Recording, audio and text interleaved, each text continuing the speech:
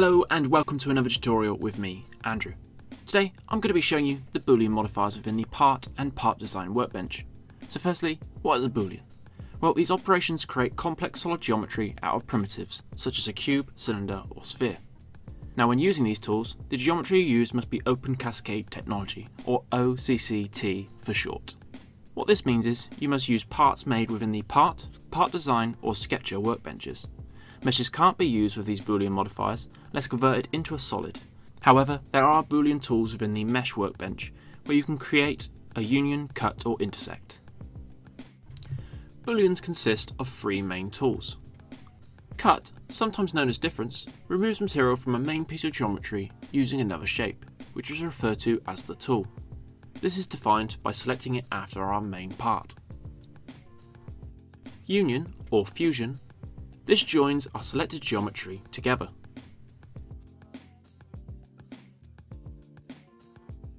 Common takes the intersect of two or more shapes.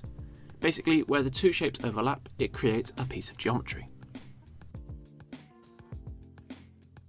So to start, I'm in the part design workbench. The Boolean tool can be found up here on the tool ribbon. What I'm going to do is, I'm going to create myself a new body and create myself an additive cube. I'm going to leave all the parameters the same and click OK. I'm then going to create a new body, and in this body I'm going to add an additive cylinder. For this, I'm going to set the radius to 5 mm. Within the part design workbench, you require individual bodies for individual shapes. So our first body is the active one, or the one we want to receive the Boolean operation, and our second body is the tool. Hopefully that all makes sense. As you can see, the cylinder is the active body. As I want the cube to be the main geometry of our part, and I want the Boolean feature to be projected onto that part, I need to activate that particular body. So I'm going to click on it, right click, and toggle active body. I can now enter into the Boolean modifier one of two ways. I can either click onto the Boolean modifier itself, and as you can see the cube disappears, and I can add the body of the cylinder like so. Or I can double click onto the cylinder, click on our Boolean modifier, and as you'll see, it is added to our parameters tree. The drop down is set to fuse. You can also set it to cut or common, and we click OK. Now you'll see that a Boolean is being created underneath our first body, or our active body, and as you'll see, the cylinder is also underneath that. If we click on our Boolean, you'll see that refine is set to false. As you can see, some of our lines remain visible from our fusion operation. By setting this to true, certain lines will be removed, creating a cleaner piece of geometry. When creating a cut within the Boolean modifier, we must make sure that the tool that we are using, in this case the cylinder, goes past the faces of our main geometry. That way it doesn't cause any errors when we complete the cut. So I'm going to click on our cylinder, and I'm going to change the height from 10 to 12. Now you'll see that this face is moved up, and you'll also see that this face is still connected. So I'm just going to move the body down by right clicking and clicking transform, and pressing OK. These two faces now don't intersect with each other, and these two faces don't intersect with each other. So I'm going to double click back onto our cylinder, click on the Boolean modifier, set the drop down to cut, and I'm going to press OK. The reason I made the cylinder larger is to avoid any coplanar problems, meaning you need to make the intercept between the shapes clear. This will stop any errors from occurring within your geometry. If the shapes share a face, even if the first operation is successful, it may cause future Boolean operations to fail. So what about adding a third shape to our geometry? Well, I'm going to create myself a new body, and I'm going to add myself an additive cone. Again, I'm going to leave all of our parameters exactly how they are. I'm going to press OK, and I'm going to right click and transform that within our 3D window, like so. You'll notice again that this is the active body, and I want my cube to be the active one, so I'm going to toggle active body. If I go over to our tree, select our cylinder body, hold Control and select our cone body, I will then press the Boolean modifier, and they will be added to our parameters tree. So fuse will work fine, as our shapes are clearly within each other. Cut may work fine now, but could yield the wrong results, as I explained just a second ago. and we can't create a common because the three shapes aren't intersecting with each other. So if I cancel that and transform the body to roughly within the centre of our cube and press OK, I will then create another Boolean operation. On the drop down, set it to common, and you will see that it will create an intersect between all three shapes. As you can see, the bodies have now been put into a Boolean drop down, which also contain our cylinder and our cone. So I've looked at how to add cubes, cylinders and cones, but what about creating our own geometry? In this document I've created three simple shapes. These are all simply sketches that I've just extruded, just to give you an example. Again, I've activated the body that I want to receive the Boolean feature.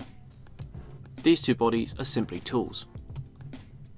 So again, in this case, I'm going to highlight my cube body and my cylinder body, which again are just simple sketches and then extruded, and I'm going to click on the Boolean modifier. In this one, I'm just going to set it to fuse, and as you'll see, it's fused the shapes in our model tree.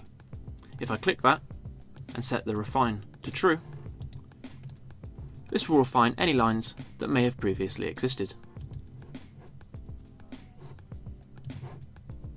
To edit your Boolean, just double click it in the model tree and you'll be able to change what you want to. So I could change this to a cut, or I could change this to a common. Now I was having slight issues with removing a body within the parameters. I was clicking this and nothing was actually seemed to be happening. So I've just found just to right click and remove, and that works just as well. If I now click OK, you'll notice that two of the shapes have been added into the Boolean, and one of the shapes is left on its own, which can now be moved on its own, compared to the others, which will move together. Moving into the part workbench, I'm going to show you how to create this piece of geometry. So here I have 5 different shapes in my model tree. I'm going to hide the sphere and the cube. You'll see that I've got a cylinder on the x-axis, I've got a cylinder on the y-axis, and I've got a cylinder on the z-axis. Hiding all 3 of those, I've got a sphere, which is a radius of 5 mm, and I have a cube, which has a length, width and height of 8 mm. First things first, I'm going to fuse these 3 cylinders together to make one shape. So I'm going to select all 3 of them, and I'm going to click on the fuse or union icon, which is up here on the tool ribbon. In our model tree, that will create a fusion which contains all 3 of our cylinders. You will also notice that they fuse at the joints where they intersect with each other. Hiding our fusion and making our cube and sphere visible, I'm now going to create an intersect or common using the simple Boolean operation up here on our tool ribbon. Now I can use this because I'm only using 2 shapes. If I'm using any more than 2 shapes, I can still use this, however I'll have to use some sort of workaround. So if I was to create the fusion, like we have in the last one, I'd have to select the Z and the Y, create a union, and then I'd have to select the fusion and then select the X cylinder and create another fusion. That's obviously a longer way of creating a fusion. It could potentially throw up unwanted errors, and I'm not entirely sure how stable our part would be. So in the operation, I'm going to select intersect, and I'm going to select sphere on the left hand side, because this is the piece of geometry that I want to receive the Boolean operation. On the right hand side, in the right hand column, I'm going to select cube, as this is the tool I want to use. I'm going to click apply, and that will create our common, which should look a little bit like this. I'm going to close out of that, and you'll see we've now got a common in our left hand tree, which contains our sphere and our cube. If I now make our fusion visible, you'll see how the cylinders move out through the flats on our sphere. Now there's 2 ways I could complete this shape. I can use the Boolean operation that we just used by selecting difference, selecting our common as our main shape, and selecting our fusion as the tool. This will then create a cut where we need it. I can also undo that I can select our common, as that's our main shape, hold Control, select our fusion, as that's the tool, and click on the cut icon, which is up here on our tool ribbon. That will also create the same outcome as what we just saw.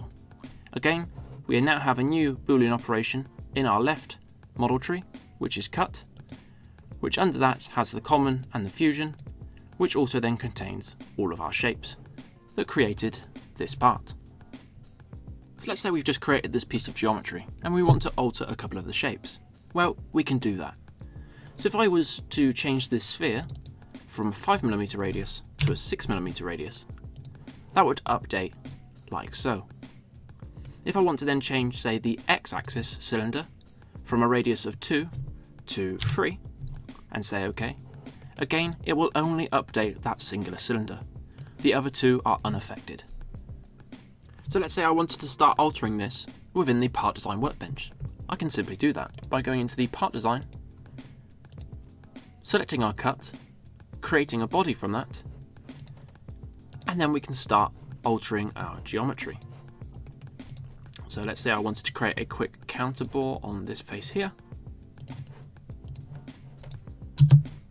I can then pocket that through simply, so let's say 1mm, and we can alter our shape. I have to say I'm very impressed with the Boolean modifiers. In the future I'm hoping to use them a lot more, as it just makes creating geometry so much easier. Even if you don't plan on using them, hopefully I've taught you something new which you can take and apply to your current project or even a future one. This will be my final video for 2020, so I'd just like to say thank you for all the support over the past couple of weeks. It's been great reading your comments and to see that I'm creating content which is helping you better understand FreeCAD. I'm looking forward to the new year, where I'll be trying a few new things which will hopefully increase the quality of my videos as well as the content within them. Thank you so much for watching. If you liked the video, give it a thumbs up, and if you dislike the video, give it a thumbs down. As always, have an absolutely epic rest of your year, and I'll see you in 2021.